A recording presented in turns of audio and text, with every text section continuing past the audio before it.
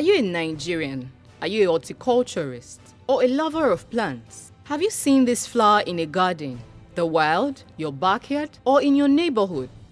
This is the Costus spectabilis, Nigeria's national plant, a once common plant in the Nigerian landscape. But this plant today can be described as threatened and in obscurity, which led to Mr. Thomas's 11-year search for the plant from 2007 to 2018. Propelled by the love of nature, wildlife, marine life, plants, insects and all, this Nigerian urban and regional planner turned horticulturist, Mr. Emmanuel Thomas, in 2007 came up with an idea of creating a unique garden design concept out of a rare plant that will be the theme of a new garden design. In the process of creating a new and unique garden design in 2007, the plant Costus spectabilis came to mind. The plant came to mind as I had been taught in 1995 by my primary 5 social studies teacher that the Costus spectabilis, Nigeria's national plant, symbolizes Nigeria's beauty. The Costus spectabilis, Nigeria's national plant, can be found at the base of the Nigerian coat of arms. The Nigerian coat of arms is a symbol of our national unity, identity and state power. The Costus spectabilis is said to have been chosen because it was a common plant found in different geographical areas of Nigeria in the past. Due to the national significance of this plant, I set out in search of it in the southwestern part of Nigeria in a bid to make it the theme of my new garden design. After several months of searching from local gardeners and friends, Mr. Thomas discovered that the plant Costus spectabilis, our national plant, was neither known nor recognized by many plant lovers and many citizens of Nigeria. The situation became more worrisome when he took a closer look at the coat of arms and discovered that the color of the plant was depicted as red. This was worrisome because his primary school teacher had earlier in 1995 taught the class that the Costus spectabilis flower is yellow. Yes, at this point, I became confused and agitated because of the obvious contradictions. Therefore, I decided to research further. Initially, I was led to assume that the Costus spectabilis may bear both red and yellow flowers due to the red misrepresentation in the Nigerian coat of arms. An authority I could not imagine to be wrong. But in the course of my continued research, I discovered to my dismay that the plant bore only yellow flowers and that the plant Costus spectabilis, our national plant, is even threatened in Nigeria. It was at this point that I made up my mind to take it as a national duty, not to only save the plant from extinction and obscurity, but also to ensure that the erroneous representations in the coat of arms are corrected. His efforts to find the Costus spectabilis involved traveling far and wide across Nigeria, thus meeting experts in horticulture and conservation. These included some members of the National Conservation Foundation, NCF, and the Lekki Conservation Center, LCC. He offered money for information to plant lovers, gardeners, and horticulturists within Nigeria and the West African sub-region. Mr. Thomas also researched online, where he met a Zambian gardener, Mr. Nick Whiteman, the owner and director of Dabuyu Farms Limited and Home Garden Landscape Consultants Limited. Nick proved to be very knowledgeable on the Costus spectabilis. He provided Mr. Thomas with information on the plant based on his experience in its cultivation. He also provided him with further evidences on the plant and its flower's color, which is documented in the Flora Zambesiaca by Q. This book stated that the Costus spectabilis flower color is yellow, rarely bright orange only. In 2016, I was informed by a friend who is also a gardener that I could find the plant Costus spectabilis in Ekpe.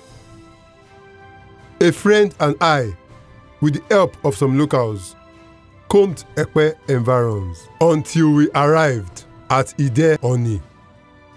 At Ide Oni, we met an elderly medicine man. Upon showing him the pictures of the Costus spectabilis on my phone, I was convinced he knew the plant Costus spectabilis because he emphasized in describing the plant to us that the plant does not like to grow in an environment where other plants rather than it will choke it. He said the plant loves to grow in its own space. This local medicine man's statement corroborated Nick's assertion that the Costus spectabilis is a ground story plant, that it withdraws from areas of dense vegetation, and that it grows in areas of sparse vegetation. This also substantiates what the Ekpe medicine man told Mr. Thomas with regards to why he thinks the plant disappeared from the area. The medicine man had told Thomas that the plant began to disappear from the area when the government built a school in the village and imported grasses for the landscaping of the compound. The new grasses spread all over the area, forcing the plant, the Costus spectabilis, to disappear gradually. Both Nick and the Ekpe medicine man confirmed that the plant becomes dormant in dry season and blooms in rainy season. Nick said in Zambia, the Costus spectabilis does well in stony soil and on termite molds. Nick also educated Thomas on its propagation, transplanting, and some characteristics of the Costus spectabilis. In March 2018, Mr. Thomas wrote to the Royal Botanic Gardens, Kew, for information on the Costus spectabilis.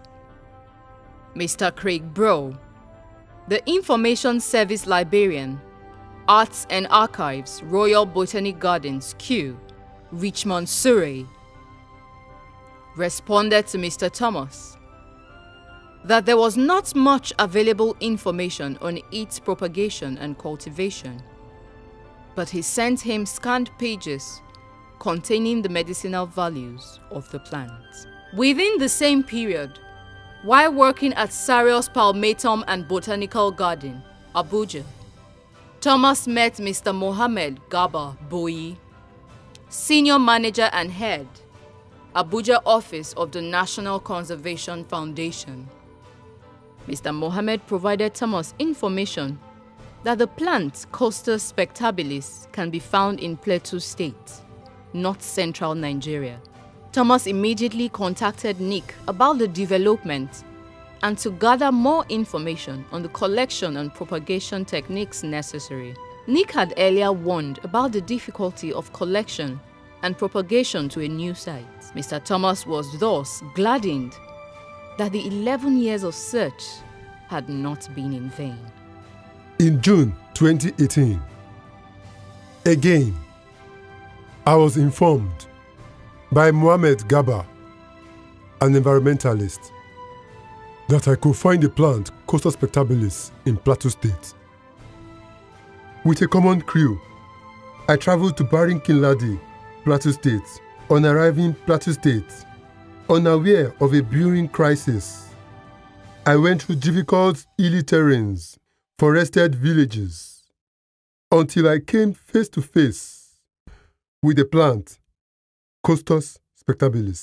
I then collected some Costus spectabilis samples, following strictly the procedures which Nick had described to me, and proceeded to have discussions with the natives and interviews with Fulani medicine men who told me about the medicinal value of the plant Costus spectabilis. The plant is now doing very well in his garden in Lagos.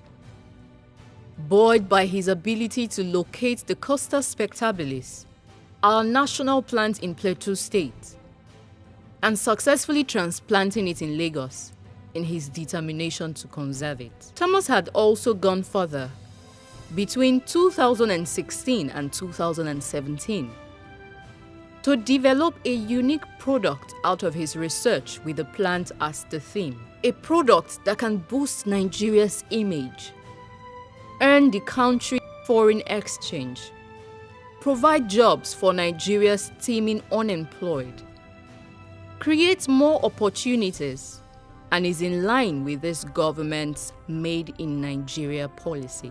As regards to this innovation, he has made several attempts to reach the president for a letter that would enable him patent his work, as required by the Ministry of Trade, Industry and Investment, all to no avail. Thomas has written letters routed through various agencies and ministries, like the Attorney General of the Federation, the Office of the Secretary to the Government of the Federation, the Federal Ministry of Information, Ministry of Education and the Ministry of Environment, National Orientation Agency, and more. But he couldn't get the president's attention. It is for this reason that I have decided to document my experiences and struggles, for Nigerians in particular, and for the international society at large. It is my hope and desire that through this project, Nigerian citizens will begin to appreciate our national plan. Also, this is a clarion call to the President and to other relevant government agencies to look in my direction with a view to harnessing the immense educational, diplomatic, political, environmental and economic benefits that could accrue to our nation when this innovative and new product based on our national plant is patented and commercialized.